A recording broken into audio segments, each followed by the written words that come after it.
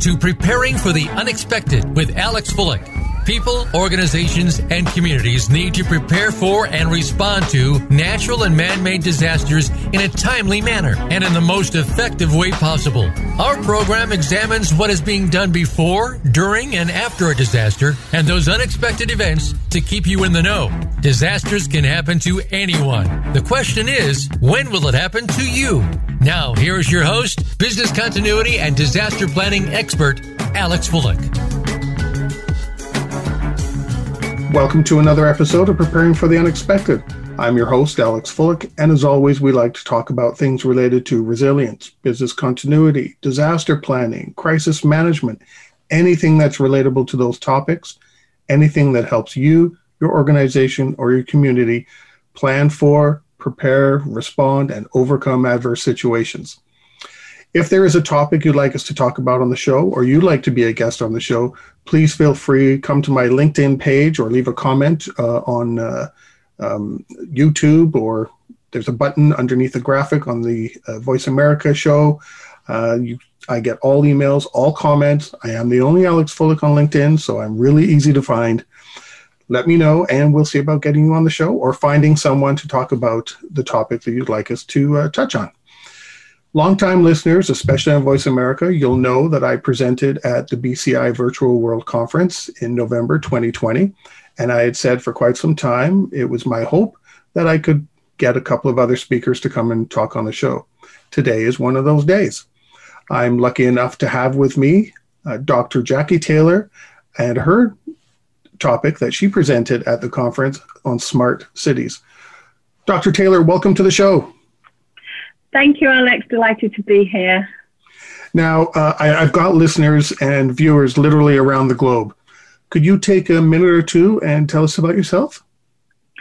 Yes, so my background is I'm an aerospace engineer. And in 2009, I had the opportunity to meet with Sir Tim Berners-Lee, who founded the World Wide Web, to hear about how there was a next evolution required. He co-opted all of us that met that day on the 12th of March 2009, the 20th anniversary of the World Wide Web, to actually build out the next phase. I signed up for that challenge and founded my company Flying Binary. And what we've done since that day is build deep technology. And deep technology is a combination of engineering discipline, my background, my co-founders, and also an engineer, and science. But the science part of our deep tech, we invented. So we effectively took the challenge from Sir Tim Berners-Lee and created what we call web science approaches. And that science that we founded has delivered change, positive change, to over half of the world's population. That was recognized with an award just after the BCI conference in November. Oh, well, congratulations on your award. Thank you. Now, I mentioned your topic, smart cities. I'm interested in this topic because, as I mentioned to you before we actually started recording, I sit on the advisory board of directors for the International Emergency Management Society, TEAMS, and I have read some papers and seen some presentations on smart cities, and I find the topic really interesting. But can you describe for people, because it is still a new topic and overall not a lot of people know what it is. So can you describe what smart cities really means and what it is? Yeah, so I'm going to don, for the rest of this interview, I'm going to don my Smart Cities Are hat. I'm the first Smart Cities Are across the world. And that is because in 2018, we had an issue across smart cities across most of the world. So it's something that founded, I was part of the UK's Cabinet Office team that did the UK intervention. We wrote the first standards and got the market enablement movement going. But by 2018, we were not in a good place. And essentially, what happened was I ended up doing a series of interventions across the world, understanding where we were at. And at that point in time, smart cities were not smart. And did that matter? It did matter, because in industrial Internet of Things, which the deep tech that we build is for, the future hubs of business are smart cities. 55% of today's world population live in them. So it's a today thing, it's already there. And that's expected to rise to 68% by 2050. And I'm an expert advisor at the UN curating that 2050 plan and the move towards smart cities. But what are they? Now, I've written 5 standards on smart cities that internationally are used to make the change happen. And so there's an official definition, but I don't use that one. Because to me, they're urban, they're rural, they're coastal. We think of the big urban sprawls, but they're not just that. They're where technology enables better health and well-being outcomes. But the key thing they are is they're inclusive. It includes all citizens, all visitors. And essentially, it's not a city initiative, it's about communities. And what they do in the Reset Agenda from 2018 is deliver an inclusion agenda. And what that means is leaving no one behind. They're complex, they're messy, but there's one thing every smart city in the world has. And I, as an advisor to the Beijing government on their 650 smart cities, true for China too, because people often say, what about China? Every single city across the world is actually different. It doesn't matter whether they're co-located, within 50 kilometers of one another, they're all different. And so now we're starting not to, across the world, use the tag smart cities. But like you say, it's quite new. So that I think that as a tag, as a label is going to pervade. And obviously, as part of our talk, we can explore what might happen next and what the issues are, etc. But in essence, that's what I believe they are. How do I know if I'm in a smart city? Like, what are the factors that if either I'm living in a city or I'm a tourist to a city, how can I recognize, what factors make up a smart city? So everybody immediately talks about the tech. I'm a technologist, but tech for me should disappear. Tech is actually not the outcome. So you shouldn't be in a city and think, I'm in a smart city because I see lots of tech. Actually, you're not in a smart city if that's your response. But if what you have is an experience where, as I say, the key is to enable better well-being and health outcomes, if what you don't see is the tech, but you actually see the tech enabling that to happen, then you're in a smart city. So if actually as a visitor to a city and a citizen of that city, your experience is the same, that's a start point. But it's actually around the participation with you in your interface, your interaction with that city. The tech should fade. The tech should be not in your way, certainly should be frictionless. It shouldn't be something that knows about you or needs to in any way curate you, but it should be something that enables you to do what you do. And so those services that all of our cities provide should be for the citizens' benefit. And you should be able to tell that by the fact that they sort of disappear on you and you can get to do what you need to do. And that's really the essence of the change that took place from 2018, because that's not where we were. We were in the place where the tech was everywhere, but the purpose had got lost. Yeah, I've sat through presentations before, and they've talked about making sure the traffic lights are, coordinated and things like that. Yeah. But you just said, it's not tech. So what other kind of things are there involved with a smart city? So at the end of the day, what we're attempting to do is actually have great services that for our citizens. We all pay our taxes. We all, are creating businesses in there. We need to support communities. There's a whole host of needs in a community, and often a city is made up of a series of communities. And so it's all about serving that population the best. So, for example, if I give you an example of somewhere like Barcelona in Spain, that will look to serve a large tourist population, obviously look after its own citizens, but it's a very high footfall city. If I was to say somewhere like Bristol, which is in the south of the UK, which is also a tourist destination, actually it's very concerned about its green credentials.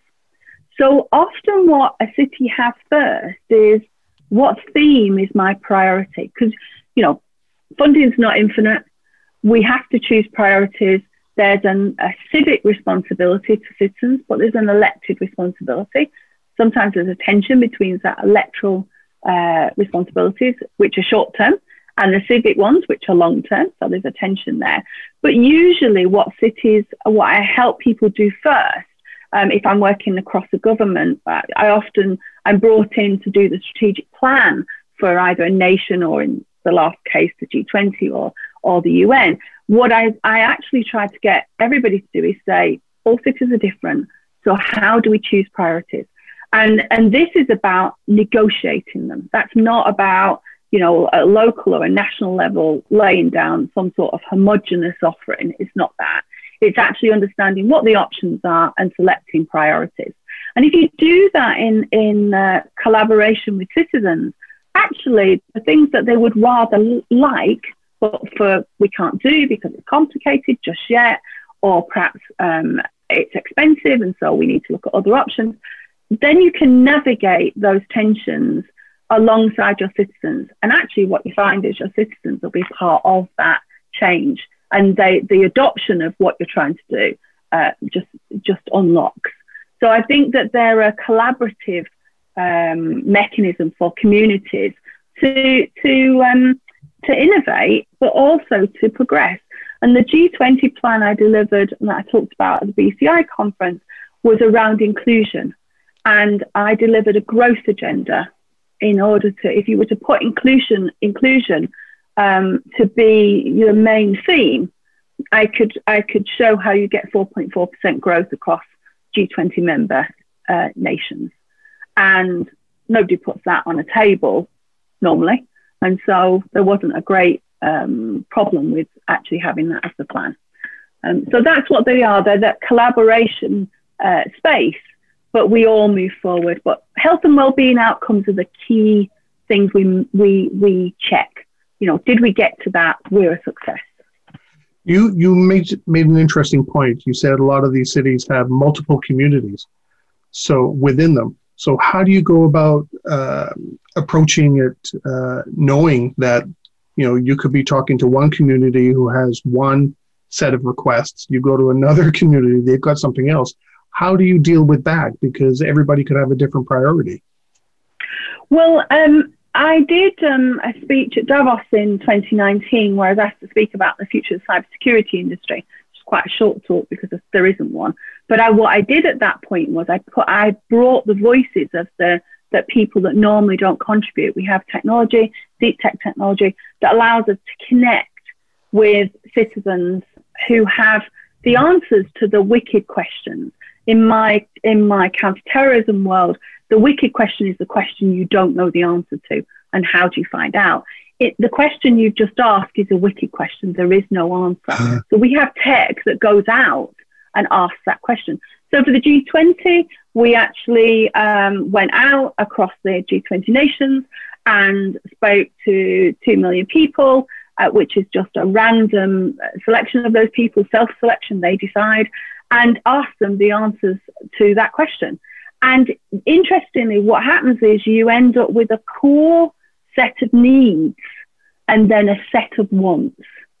And the needs are where you start framing your intervention. And if you understand the technology, and that's really what our deep tech's about, it brings the citizen at the core of this.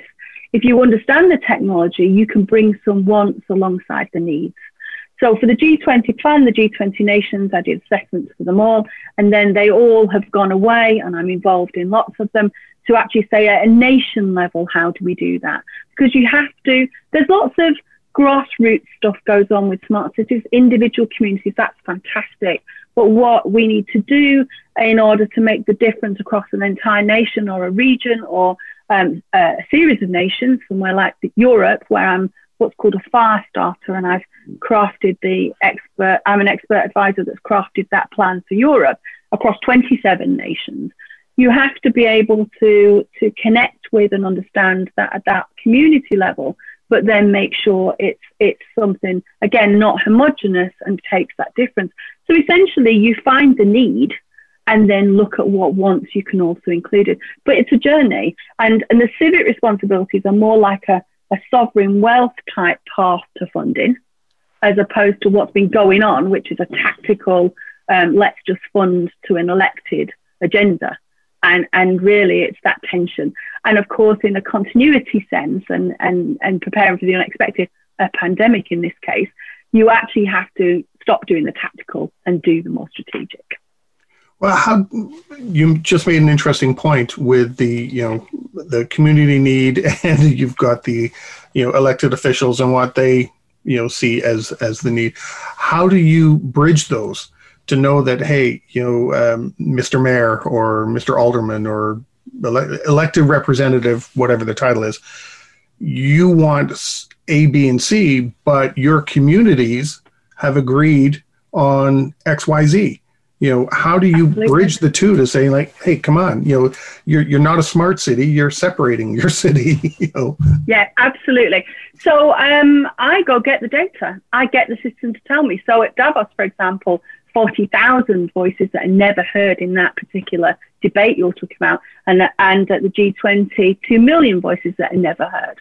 Because it's in the UK, for example, 10% of our population are digitally excluded.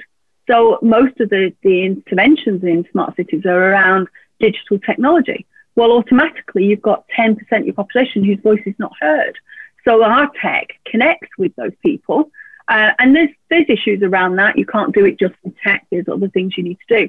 And so my challenge always is to the civic elected sort of tension, because everybody wants the same thing. They're just going about it in a different way, is to actually let the citizens decide. So we bring the voice of the citizen in and we have a 3-way debate.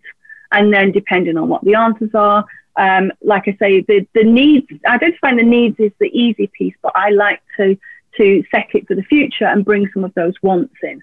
And so that's why somewhere like Glasgow in the UK is a health-led city, and somewhere like Tokyo is looking at sort of managing cities within cities, the biggest city on earth. You know what I mean? So you actually, in context, then set it to that context. But I get the data. I actually ask the citizens. We do it one-to-one. Our tech is privacy preserving, security-minded tech that talks to the citizens. If you're connected online, we can speak to you. We ask you, and it's very interesting.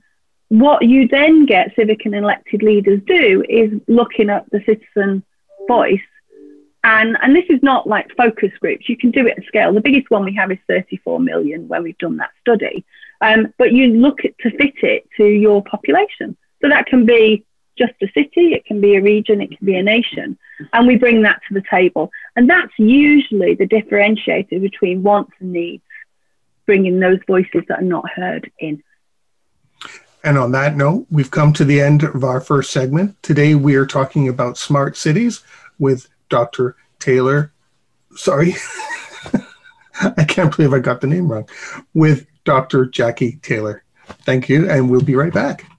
Become our friend on Facebook. Post your thoughts about our shows and network on our timeline. Visit facebook.com/Voice America.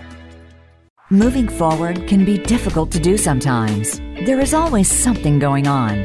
Many times, nobody else knows exactly what you're going through. If you are experiencing pain or loss, even something unexplained that is missing in your life, you'll want to tune into Go For It with host Joe Hausman. Joe and her guests will show you laughter and love. Sometimes you just need something a little positive in your week. Make that spot Thursday at 1 p.m. Eastern Time, 10 a.m. Pacific Time on the Voice America Variety Channel. Are you finding your frequency? It can be described as that space between failure and success. It's the future of digital media. It's finding your voice. It's engaging topics, content, and ideas. Jeff and Ryan discuss the digital media space and all of its aspects. It's about making the mistakes, taking the chances, summoning the intestinal fortitude to step out of your comfort zone, and discovering what you can accomplish when you decide to try, decide to learn, decide that you have something to say, and find your frequency. Live Fridays at 12 noon Pacific Time, 3 p.m. Eastern Time on the Voice America Variety Channel. What are the labels that identify us? Who are we, and how do we figure out our place in the world? Do we own our narrative? If you were to create your biography today, what would it say about you? Listen for Dropping In with host Diane Dewey, the author of the award-winning memoir, Fixing the Fates. Diane and her guests will give their version of finding themselves. Find out about your authenticity by dropping in every Friday at 11 a.m. Eastern Time and 8 a.m. Pacific Time on the Voice America Variety Channel. Today, many doctors prescribe basic pharmaceuticals to their patients who aren't feeling well or have various aches or pains. Is this the right course of action for all patients? We don't think so. Find out about healthy, natural ways to help you feel your best by tuning in to the CBD Ed Show with host Ed Cheney. Ed and his guests will explain full-spectrum CBD, using the whole hemp plant for good health, and answer all of your questions about CBD and natural treatment in general. Listen Fridays at 11 a.m. Pacific Time, 2 p.m. Eastern on Voice America Variety. Have you friended us on Facebook yet? Why not? Just go to facebook.com/Voice America or search for the keywords Voice America. Once you are part of our Facebook network, you'll receive daily messages about what's happening with our shows, this week's featured guests, and new happenings at the Voice America Talk Radio Network. And you can add your voice to the always active discussions on our timeline. Just go to facebook.com/Voice America or search for Voice America.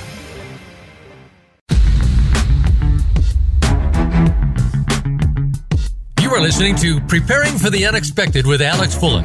Email your questions to info@stone-road.com. Again, that's info@stone-road.com. Now back to Preparing for the Unexpected.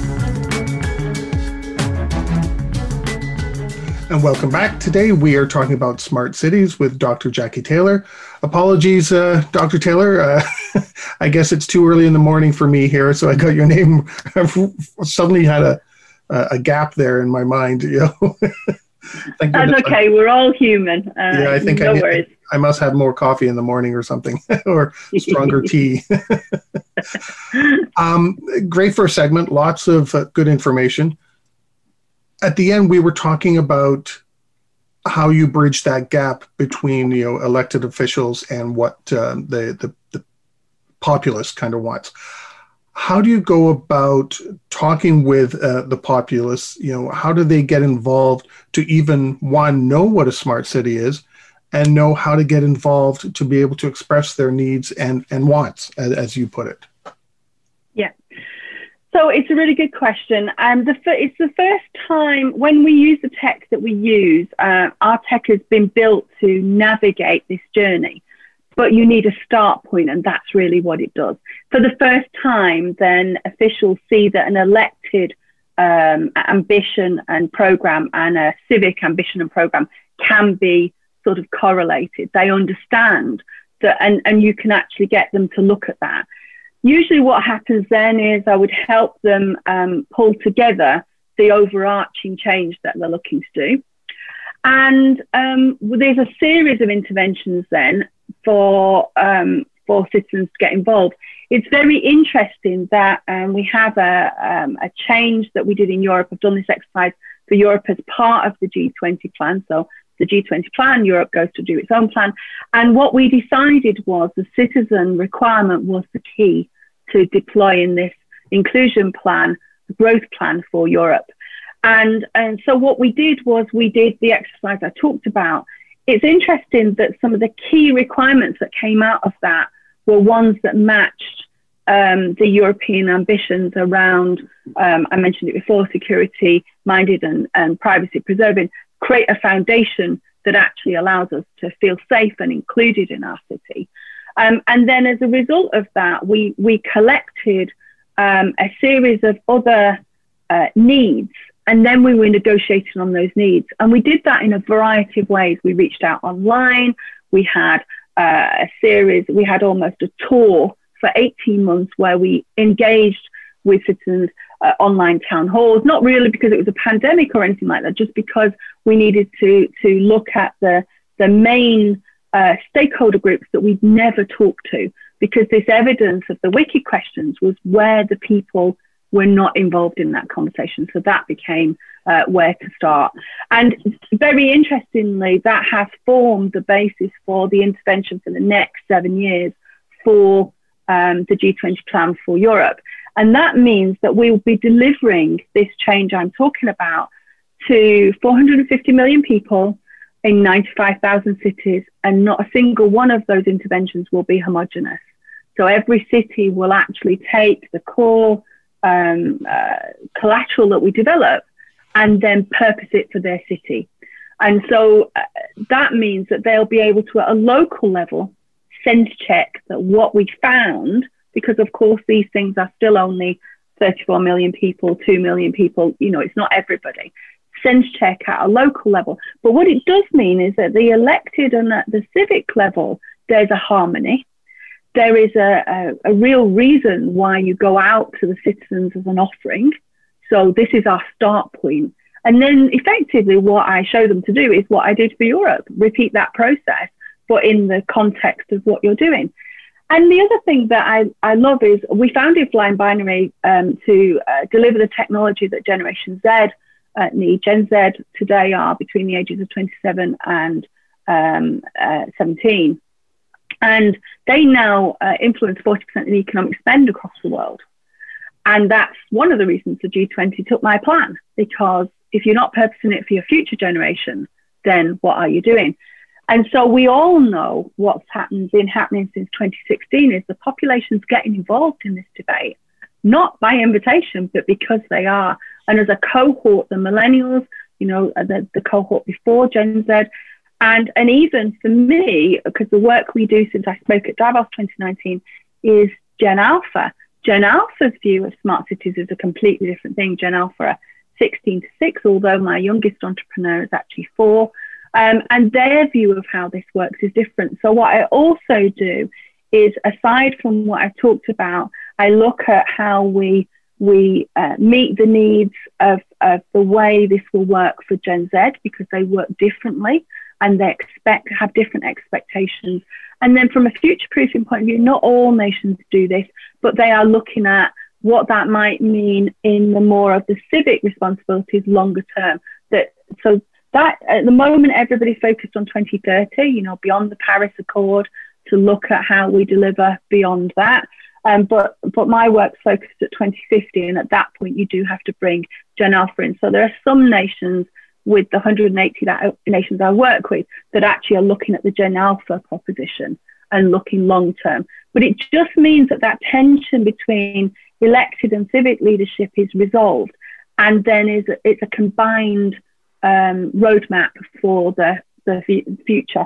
And sometimes that's a 25-year one. Not always. I'm going to go a little bit deeper. Let's say I'm Alex.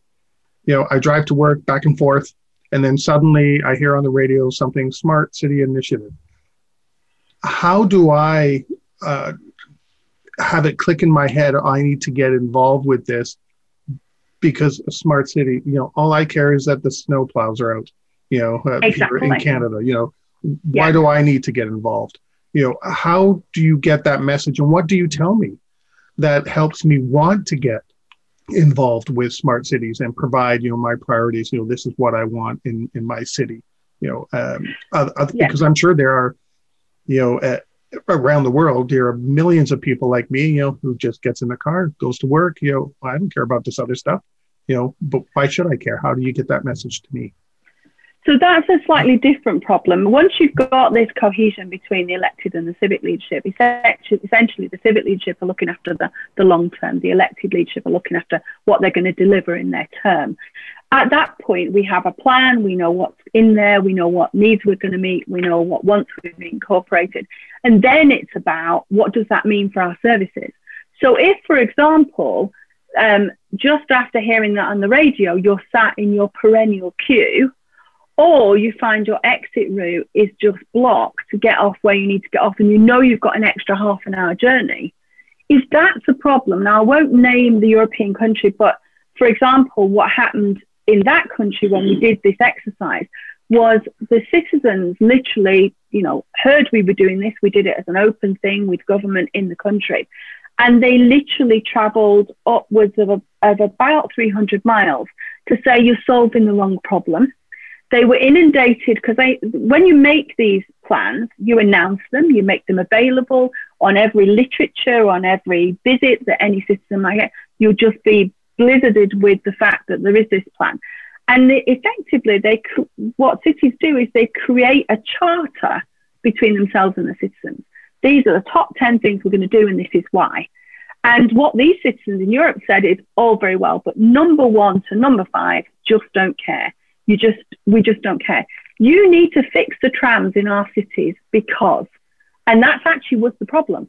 And once that was done, once the government of that country said, okay, well, we're going to scrap everything we thought of, we're going to fix these trams, actually, they got like a civic response at, more people turning out to vote, more people volunteering in communities, because there was a contract, a new social contract between those citizens. And, it works differently everywhere because smart cities are different everywhere.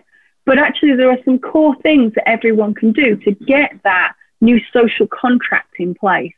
And like I say, Generation Z, millennials, they're actively involved in this stuff anyway. It's not like the door's closed, the door's open. But you need to be able to make that frictionless for them, because you don't want your journey to work interrupted. But if we can serve you with something where there's a collaboration with all the local radio stations to say, as you're tuned in, we're just going to interrupt you with this message, because that means that you then don't try and get off at that junction, or you don't do this and you do the next thing. If that's what works for you in your city, that's what you do. And then the services are prioritized around that intervention. So it really is a way of remaking public policy. But the key thing, the growth agenda, is the business element of this. These are our future business hubs. So where we've looked to a globalization agenda for the last few years because of online, actually the piece that's coming next is the hyperlocal and businesses forming growth hubs in where we are. Well, I was actually going to ask you next, how do businesses get involved then? Because if we're looking at individuals and getting their, or communities, and the individuals in those communities getting their feedback, talking about, my example, snow plowing, it doesn't happen when it should, or, fixing the traffic or the trams system that you brought up. How does business get involved? What do they say? What's their participation in this? So that's my UN work, because that's actually a perennial problem. That is, enabling new marketplaces, enabling business to create this new world for the industrial Internet of Things, where we have all this technology that we need to leverage better. Technology is it's the enabler, it's not the outcome, but the outcomes are changed by what you do with it. And so what happens with that is essentially, the one key thing that's common about all the cities anywhere in the world is their procurement practices. And if you change them, you do actually unlock the way in which cities procure services, products and everything else. And essentially within the UN team, we've been preparing a global initiative. We've launched the first part of that, of how you can unlock that. Now, any city can look at it, but actually it's largely governments that are looking at it, because governments have great spending power. And if we spend it from a UN Sustainable Development Goals around a net zero agenda, we also have the change we want from climate change. And cities are great hubs for encouraging businesses that are hyper-local, so you're using resources effectively, but actually bringing a green agenda directly to citizens. Citizens can do this piece, government can do this piece, and businesses can do this piece. And that triangulation around procurement is a massive unlocker. We're talking about over the next period, we're looking for the next 10 years, $131 trillion involved with that. We can spend that better. We can grow the new businesses we need, and we can unlock the net zero agenda with it. And that to me is one of the fundamental changes, which is why I'm doing the work I'm doing in the United Nations, because I know that will be that will step change all of our cities across the entire world. Just curious, because you got me thinking, what happens when you've got your plan, you've got your feedback you from communities, you've got business involved, your elected officials, are following the plan, from everybody's input, and then something like COVID comes along and just knocks you off your plan. How do you kind of deal with that, or do you just keep going? How do you deal with it? Because things. Well, that's the interesting thing that I brought to the BCI conference, because you'd think it knocks you off your road, but it didn't. So I delivered that plan in February 2020 with a 3-year timescale to mobilize, and within 3 weeks we had the environment where we could do it, because nothing was anchored anymore. And so actually we did what was needed on an as-needed basis. Now, we haven't got everything right. There's no country in the world that has done well, let's say. We've all had our struggles, but what it did do was bring the spotlight to those areas that I called needs before. So it gave that needs agenda more focus. And one of the things that we need to navigate now is what we then do as I've called this phase we're in, the isolation economy. What we then do as we unlock the isolation economy about resetting that agenda. But essentially, I had no idea I'd delivered a COVID plan. I had no idea. That's not why I did it. I did it from a point of view of how do we navigate this complex journey, smart cities being the most complicated one, and bring citizens to the heart of that agenda.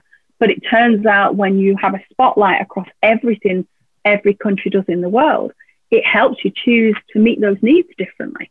And we've learned things about our world and our needs and our priorities in COVID. I mean, it's been obviously one of the most dreadful experiences, and just within our lifetime it's going to set our focus. And I feel that we owe it to the people who we've lost to make the most use of it. And it has allowed us all to understand why we're stronger in this new push. Technology is unlikely now to drive that agenda, but certainly will support it. 1 billion additional people are working online with technology since the pandemic. And that is a huge opportunity. Wow, that's a big number. Yeah, 1 billion. On that note, we've come to the end of our second segment. We are talking about smart cities today with Dr. Jackie Taylor. We'll be right back. Become our friend on Facebook. Post your thoughts about our shows and network on our timeline. Visit facebook.com/Voice America. Moving forward can be difficult to do sometimes. There is always something going on. Many times, nobody else knows exactly what you're going through. If you are experiencing pain or loss, even something unexplained that is missing in your life, you'll want to tune into Go For It with host Joe Hausman. Joe and her guests will show you laughter and love. Sometimes you just need something a little positive in your week. Make that spot Thursday at 1 p.m. Eastern Time, 10 a.m. Pacific Time on the Voice America Variety Channel. Are you finding your frequency? It can be described as that space between failure and success. It's the future of digital media. It's finding your voice. It's engaging topics, content, and ideas. Jeff and Ryan discuss the digital media space and all of its aspects. It's about making the mistakes, taking the chances, summoning the intestinal fortitude to step out of your comfort zone, and discovering what you can accomplish when you decide to try, decide to learn, decide that you have something to say, and find your frequency. Live Fridays at 12 noon Pacific Time, 3 p.m. Eastern Time on the Voice America Variety Channel. What are the labels that identify us? Who are we, and how do we figure out our place in the world? Do we own our narrative? If you were to create your biography today, what would it say about you?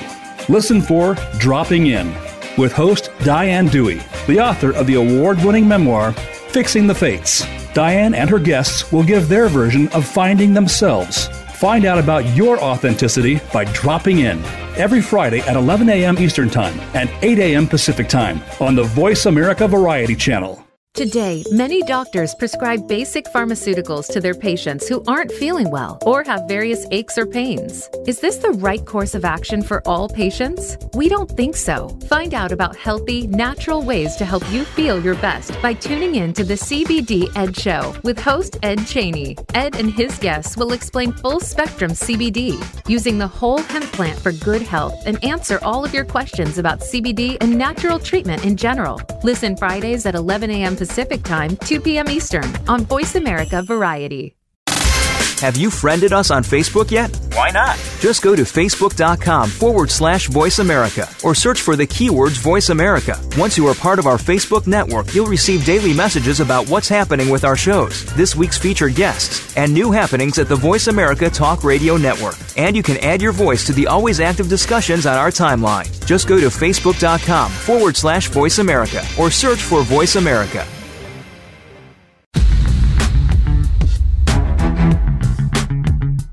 You are listening to Preparing for the Unexpected with Alex Fullick.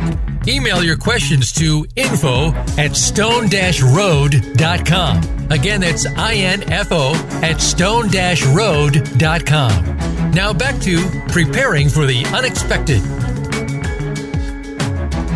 And welcome back. Today we are talking with Dr. Jackie Taylor about smart cities.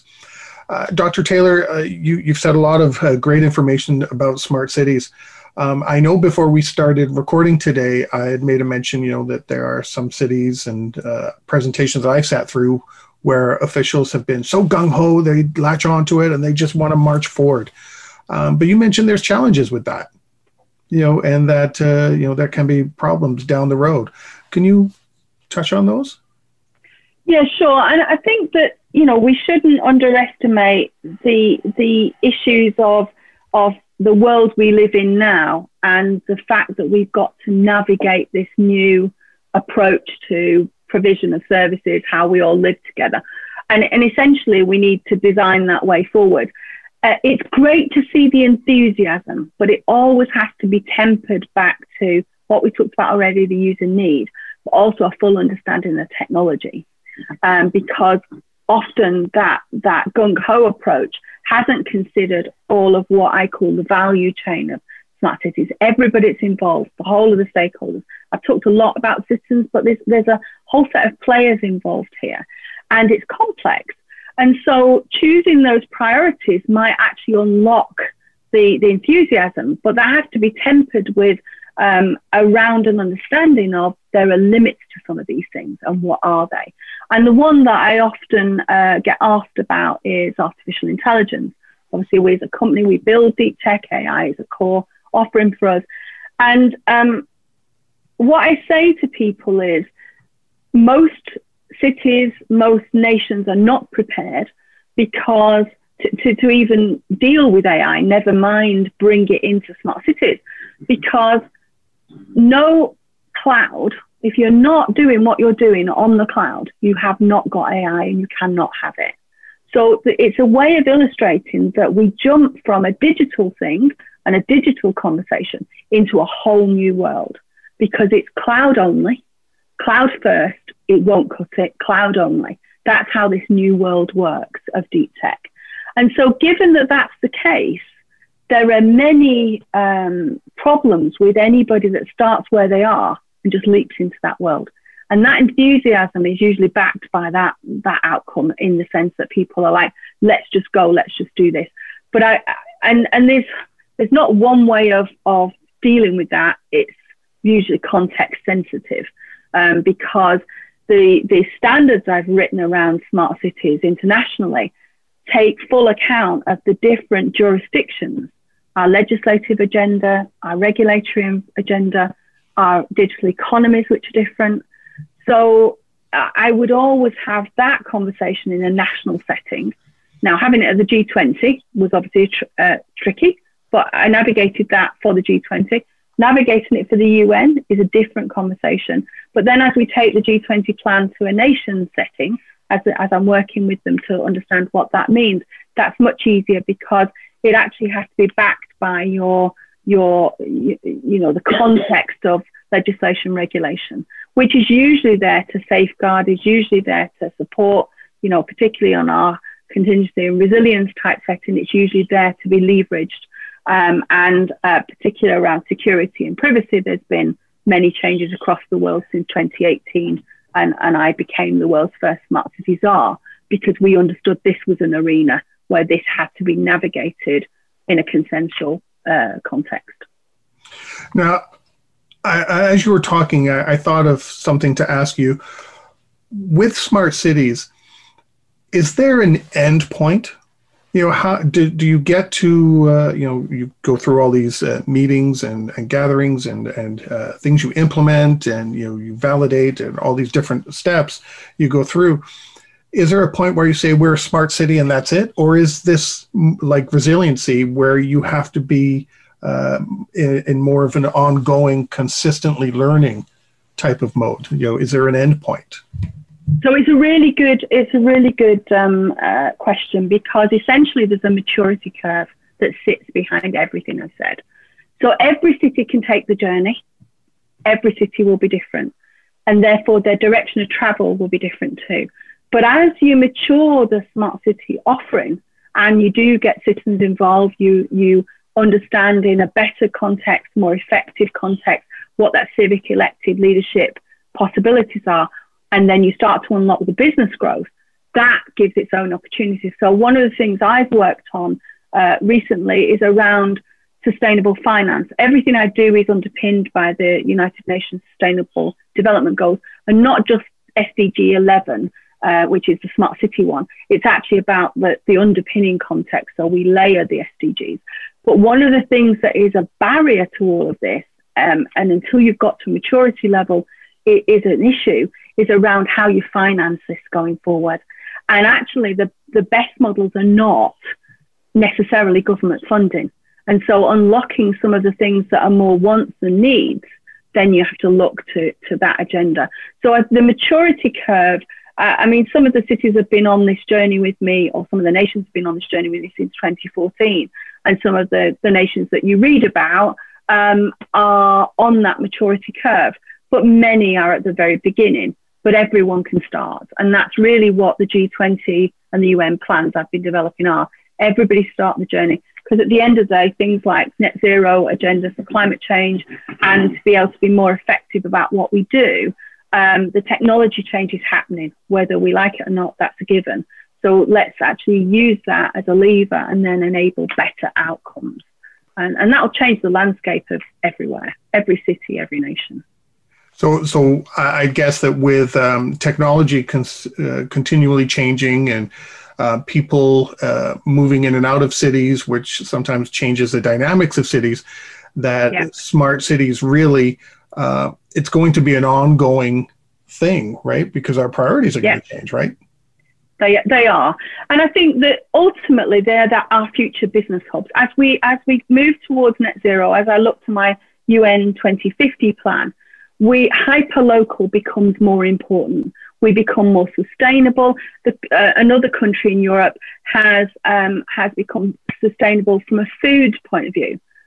So they have full food security apart from sausages. So if anybody listening knows about that, they'll know who I'm talking about. But that's because that has been a deliberate choice. They've made this journey on the basis that they wanted to secure the food supply. Because of where they are in Europe and lots of other reasons.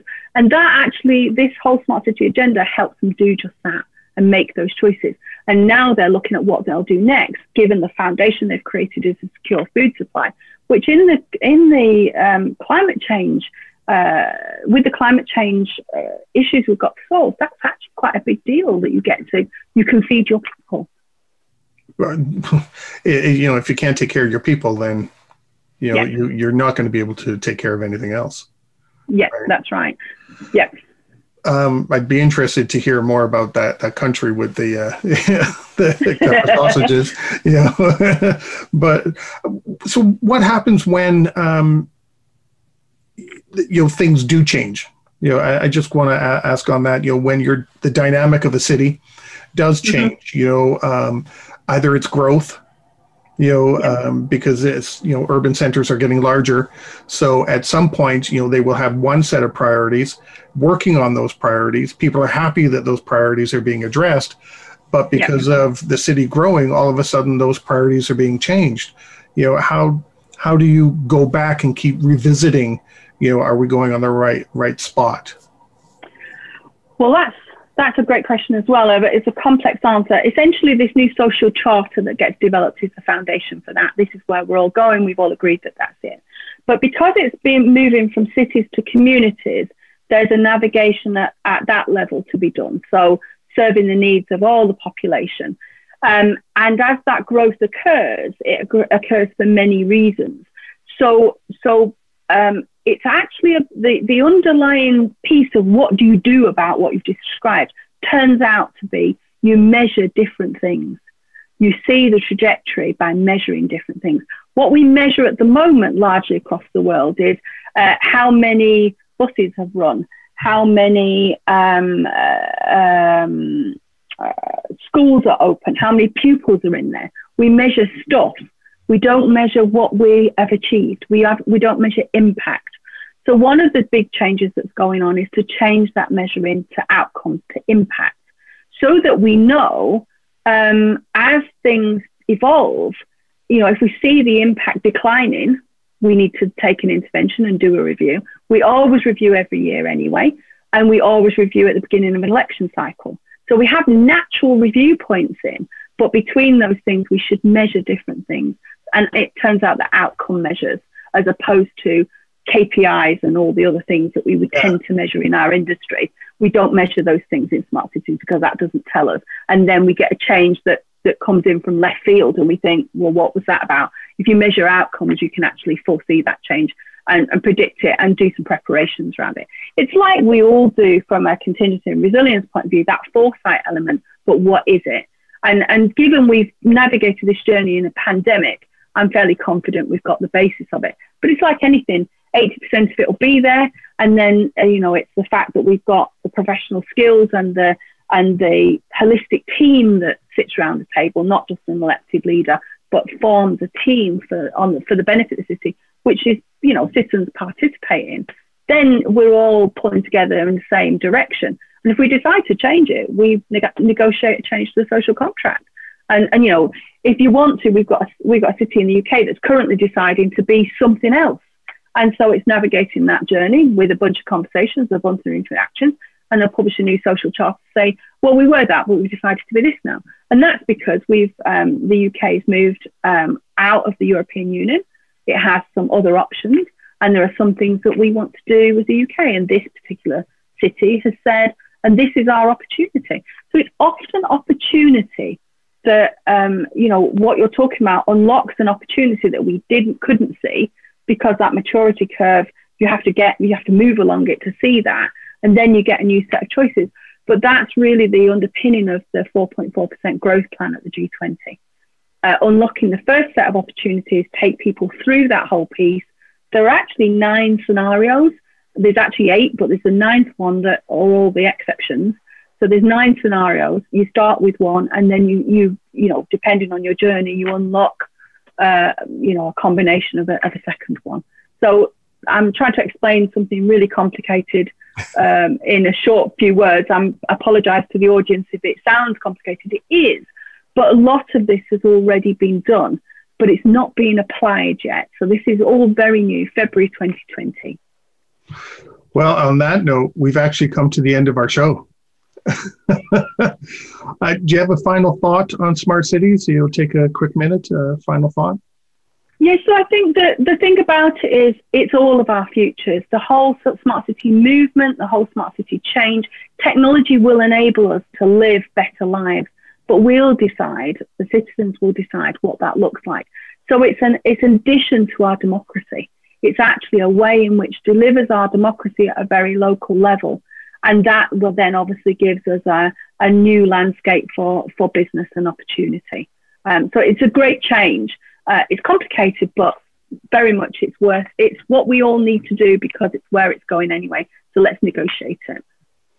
And on that note, we've come to the end. Dr. Taylor, thank you very much. I really appreciate your time and knowledge. And I enjoy the subject of smart cities. As I said, I've come across it a few times now, and I'm kind of getting really interested in it. So thank you very much for sharing your time and your expertise. I greatly appreciate it. It's been a real pleasure, and thank you to the audience for listening as well. And I'm sure if you want to reach out to me anywhere and you've got follow-up questions, or you have as well, Alex, just get back to me. I'm available on all the usual places. Oh, I will. That's great. Thank you. To everybody watching and everybody listening, stay prepared, everyone.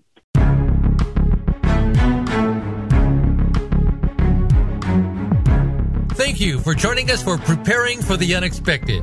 Please tune in for another edition featuring your host, Alex Fullick, next Thursday at 10 a.m. Pacific Time and 1 p.m. Eastern Time on the Voice America Business Channel. We'll see you here next week.